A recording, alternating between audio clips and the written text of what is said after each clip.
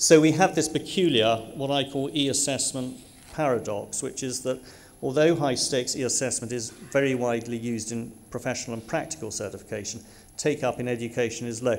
And I put there a few of the areas or disciplines using high-stakes and electronic assessment, using electronic assessment for high-stakes purposes.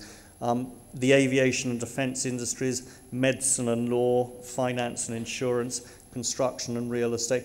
These are all areas where very sophisticated cognitive skills are required, where mastery of your subject is required, and an e-assessment is widely used in all these professional disciplines for licensure and for practicing. So there's no sense, if you like, that e-assessments are second best, that it can't do as good a job, but nonetheless, take-up in education remains very low, despite what are the very considerable benefits of wide-scale e-assessment. I put a few down here.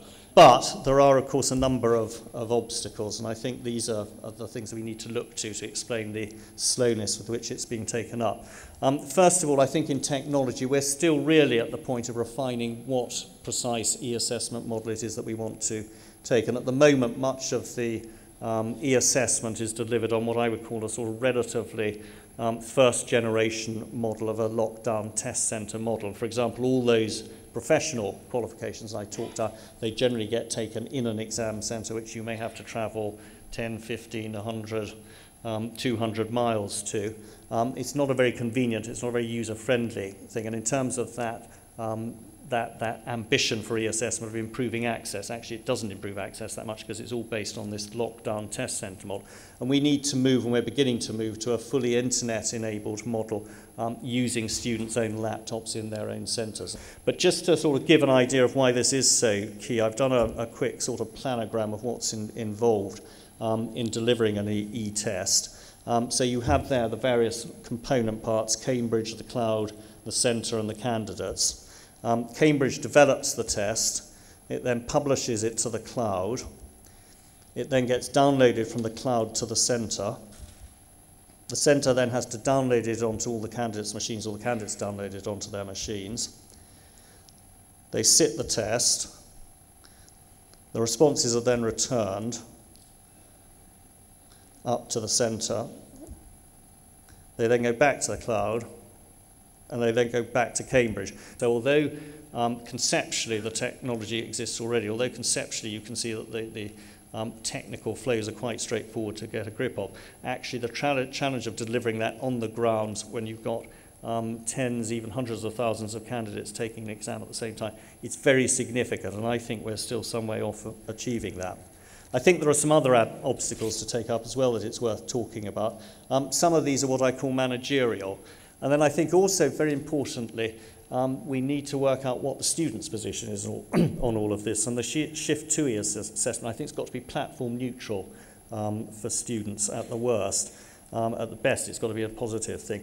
But I think there's also something more profound about the idea of the gathered field. It's all very well saying that people should be ready to take tests on demand, that they should be able to do them whenever they want. But actually the gathered field, the concept that you've got everybody taking the same test at the same time, I think is very fundamental to our concept of fairness, particularly with high-stakes examinations, where the results of those examinations where people depend for the results of those examinations for things like university places or jobs. And I think that concept of a gathered field is absolutely fundamental. And I think there's also a very profound issue, which I haven't really found anybody dealing with satisfactorily, that the whole question of the digital natives as against the socially excluded.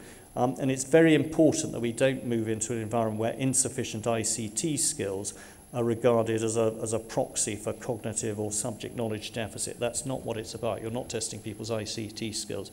You're testing their subject knowledge. I think also we have to deal with the fact that at the heart of this debate there are sort of issues about people's relationship to how they absorb knowledge, and the particular issue here is to do with books and reading, and whether that's still the primary means of absorbing knowledge or whether actually now we go straight to the internet. My view of what is coming next is that we're going to see a slow migration to e-assessment in high-stake exams.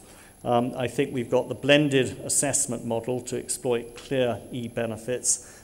This means that we can supplement high-stakes exams with observational evidence portfolios and project work. So we come up with a sort of mixed hybrid approach that combines the best of both methods. And I think also we have to recognise that there is an evolutionary element here. Different subjects are going to migrate at different paces.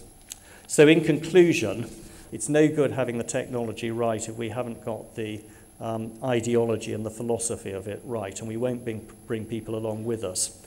And I think only switch where high-stake e-assessment is more effective than pen and paper, and that's why I think, in a sense, Warwick Manson was right. I do think in 10 to 15 years, in subjects where it's easier and better and more appropriate and more valid to use e-assessment, we'll have done so, but that will not be all subjects. And then again, I think let's be ambitious but selective, let's be focused. We're not looking for a big bang here.